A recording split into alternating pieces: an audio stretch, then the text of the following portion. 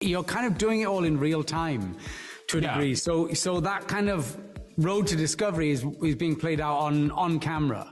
It's like the luxury of season 1 when Mason, again, in real time, Mason is staggering his way into becoming a trial lawyer, whereby you didn't have to come in day one and be this very slick, kind of performance level trial lawyer. I was allowed to kind of bumble and fumble in front of everyone as Mason did. And that goes the same for season 2, where he's in so much transition. You're allowed to do it, like I said, in real time and on camera. And that, I think, as an actor, is a real luxury. I suppose a small concern I had was that we don't just take off from the end of season 1 when all the garden was rosy for Mason and, his name's on the door and his feet are under the desk. I was like, well, where does he go from here? And I was relieved, or more so excited, when they kind of said, well, listen, when we find him 6 months later, he's having a real crisis of faith about himself, about his own capabilities or qualifications, and how he's dealing with that kind of imposter syndrome. Yeah. So I like the kind of about turn they took on it from seasons 1 to 2. There was one moment when we were filming a big court scene. I won't say what happens, and we'd all been in there for 3 days.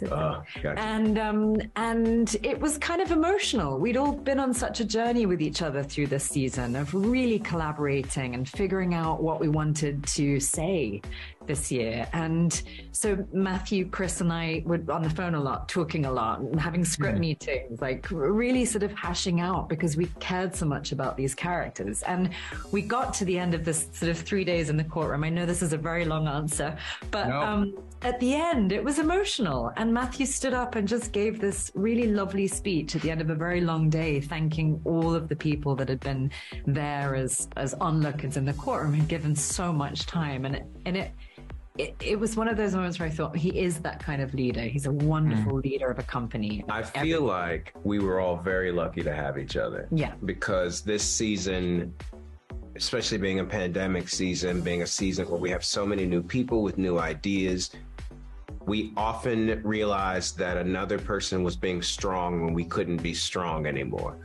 That was often you, but Matthew and I'd be so tired, and you'd be like, "We're still going, guys," and we're like, "Oh, thank God for Juliet." So I think we all took certain very specific leadership roles to navigate what the season and the different issues of our season. We all were lucky to have each other. I mean, it's amazing. Like, he is everything that you've probably experienced in talking to him. He is charming, he's witty, he's deep, he's messy. It's all these things that make not only a great actor, but a great Perry.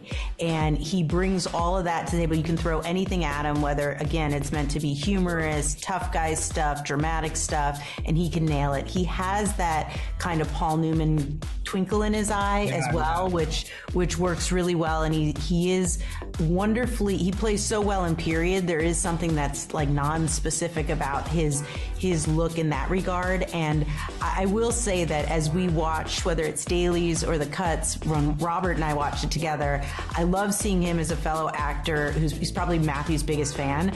And he is like cheering him on as he's watching these details and nuance and performance, almost like a sporting match. Like, I've never seen that before. He's like the only one who's like, yes, nailed it. Oh, man, man. And he just loves it. He's like cheering him, and it is great. And you're absolutely right. I think that the fact that you look at him and you go, no one else could have done it, means like, we've done our job, but he's nailed it too.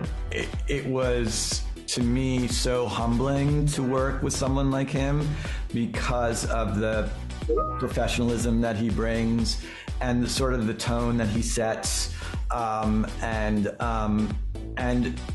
and bringing his own humility to it, that there was no ego, so that we could collaborate and talk and feel like we each had an equal voice. And that's so key to making a great show and having a great just working environment altogether.